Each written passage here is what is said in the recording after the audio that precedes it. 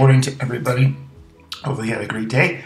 I think it's going to be a odd day here weather-wise with the wind starting to pick up, but it's good because it's starting to cool down. But beyond the weather report, our gospel today is from Luke chapter 4, verses 38 through 44, and it's this scene where in Capernaum, Jesus goes to synagogue, leaves the synagogue, he goes to Simon's house where he finds his mother-in-law. Yes, Simon was married. She's sick, cures her, cures a bunch of people in town. They all want him to stay. He says, no, I got to go promote the kingdom of God to the whole of the world. And he does that. So that's part of his mission.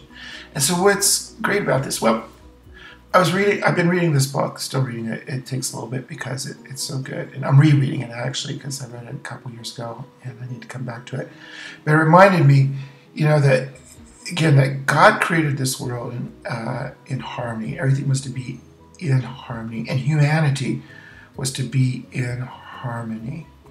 And that then, because humanity chose a path of violence and death, that all the sickness, all the chaos entered into our world, and Jesus restores this. And so we see this in them, this kingdom of heaven, where Jesus is restoring harmony. He restores harmony to this woman who was sick.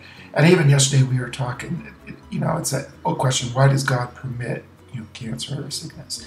Well, God doesn't. It's our choice again, because we choose to pollute our air, our food, our water, our grounds, that we cause all these sicknesses. And so it's our choice because we choose the death of violence. And what Jesus comes is to restore that right choice, to say, okay, where can we choose? How do we choose life and harmony, and to be in that harmony? And Jesus shows us the way. And so it's a wonderful book. It just excites me. But for us, do whatever our choices for this day. How are we being agents of healing for other people? How am I going to choose life and not violence and death? And how am I going to help persons? How am I going to maybe hold back my tongue and be less grouchy, or forgive someone instead of being passive aggressive? Those are the things that I see in myself on a short list right here that I do. And so it's about making the better choices, responding to that grace that God gives me to make the better choice towards life, towards healing, towards harmony.